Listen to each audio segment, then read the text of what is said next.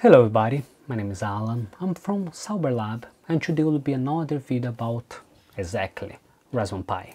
In this video we're gonna show how you can transform this small Raspberry Pi in your home server, and in this way you can run a lot of applications as Nextcloud, Imo and other applications in such a way that you can make this small Raspberry Pi your home server. Of course, you need to do some configuration, but with UmbrelOS, what we're gonna show in this video, you need just a little bit configuration and you don't need to be advanced any coding or any Linux server based system. So in this way, we're gonna show how you can do it step by step, how you can configure it and what's the minimum requirements that you need to have in order to make everything work.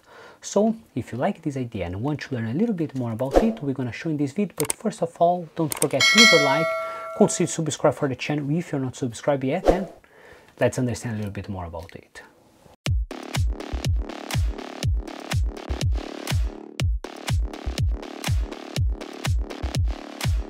Before we start to do any installation or anything, we explain what you can do with UmbrelOS. First, you need to understand what you need to have in order to plan yourself. So in my case, I have a Raspberry Pi. This Raspberry Pi is revision 4. You can see because I have these two blue USB, and this Raspberry Pi have a heatsink. This heatsink is to guarantee that the temperature for my Raspberry Pi is cold enough that it not overheat and not lose performance.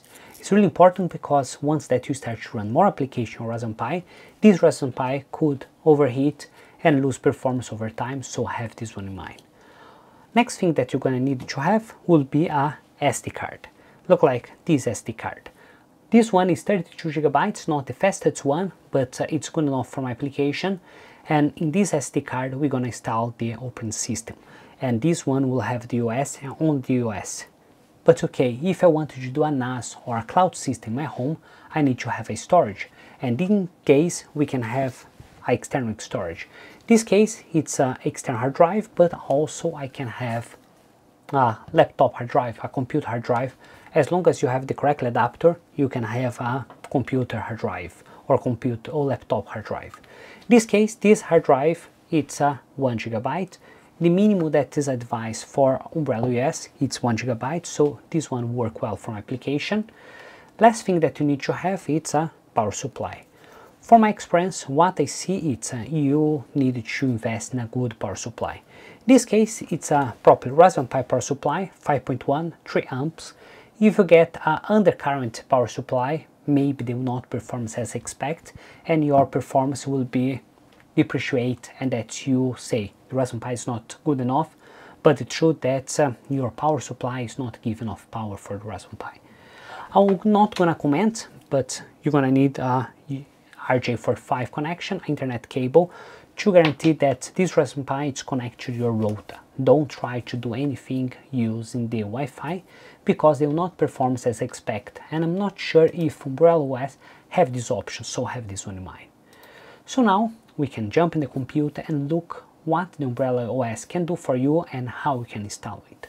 So if you come here in my computer, here's the start page for UmbrelOS, where they start to say read your data and explain the own device.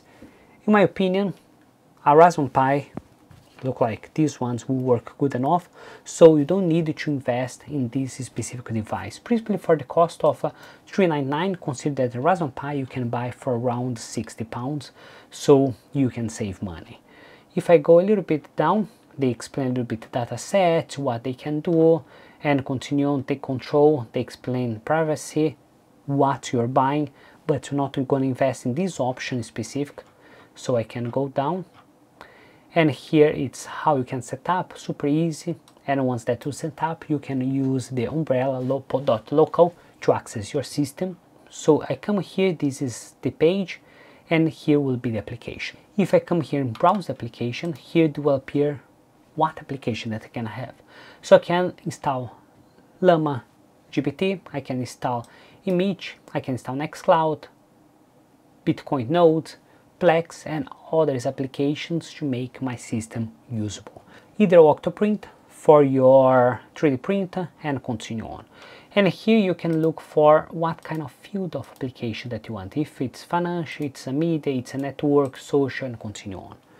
So have this one in mind, we need to try and see if we can install this application. So if I come here, my Umbrel, I go a little bit down and here they give you the information what I need. As I told, this UmbrelOS will only work with Raspberry Pi 4. When that Raspberry Pi 5 is available, maybe they will start to work with Raspberry Pi 5. They need a storage drive, as I told, a storage drive. You need a drive enclosure where they will install the OS, at least 16 gigabytes. This is the SD for 16 gigabytes, a power supply, internet cable and a case.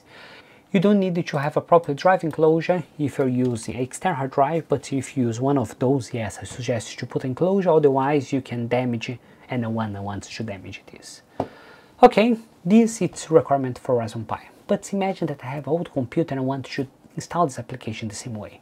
In this way you can install any kind of Linux server. If you have a Linux or anything that run Ubuntu or Debian, you can do it. So you can run in a VM, you can run in a Mac, Windows. Only thing that you need to install your Debian or Ubuntu, you have at least a dual core, so a quite old computer will run, 2 GB of RAM, that's not a big requirement, and 1 GB of space. Run this code and done. You have your UmbrelOS, or you can come here, how to install, and here you can download. You can go for Banana Edge, install Banana Edge, play, and do exactly this. Connect your CD, connect your computer, run Banana Edge, record, install for your Raspberry Pi, connect all your device, plug it, and it's good to go. So now what we're gonna do, we come here in my device, I already flash my USB, so I have here my Raspberry Pi. I will get my SD card, I will connect it to my Raspberry Pi. Once that I connect, I can come here and connect my external hard drive. What I need to have in mind, you have two blue plugs, that is the 3.0 and this one is 2.0. So please go for the 3.0, connect to your external hard drive this way. Once that you connect, you can stick, you can put in a glue, you can assemble anywhere that you want. Next stage, connect your internet cable. And last thing that you need to do is connect your power supply, and once that everything's connected, you can go there and connect to your network, and that's we can see what to do. Once that everything's connected, you can go there, connect to your router, connect for the mains, and that's we come back. Once that your device is ready to set up, you're gonna have this page called Welcome to Umbrella. So now we can put the start, we can call our user, in my case we'll call as a Sauber-Lab, and now we can type our password. One thing important for you to read is, please make sure that you backup your password so if there are no way to restart it. So if you lose your password, it's gone and you don't have any way to find your data again, so remember to save it in a saved place. So put great, and now your system is set up. You have this flag, congratulations, it is now set up. So now we can put next, and here our system.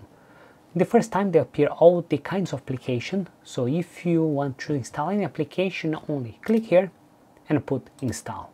And you don't need to wait for finish install, you can keep browsing and go for next application. Let's go to scale to create a VPN, install, return, and go for other applications. If you're not happy with those applications, you can come here and put view more apps. And here you can choose what kind of app that you want. You can have a production or files as Nextcloud, Calibre, File Browser and other things. You can have a Bitcoin, financial, media, network, social, home automation as home system. Remember, this home assistant works in a Docker, so it's not the home assistant supervisor, it's the home assistant container. What have some limitations, only remember it. All and continue on. So in this way you have all these applications that you can install, and it's simple. Only choose the application, come, install, and it's done. Once that all the application has been installed the correct way, you can close it, and here will start to appear all your applications. You can come here in settings and you can see how much memory that's using. In my case I have 1 terabyte, I'm using 6 gigabytes. how much RAM memory that you're using, of available usage. Also you can view how much they're using, so it's 6 GB of the system, or I'm using some amount of RAM memory for the system. If you think only 571 megabytes for the system, it's not so bad. And once that you start to add all others application, they will start to use more. Here is the temperature for my system, so it's normal. If it starts to go up, you should look for a better heatsink or better system to cooling. And here, more important, you need to set up your two-factor authentication. It means that if someone tries to access your server and have your password, they will be able to access, and two-factor authentication, they will need to have the second code, what change for each 30 seconds, so it's really important you set up it. Let's close here, and here will be my name and my password that I can change.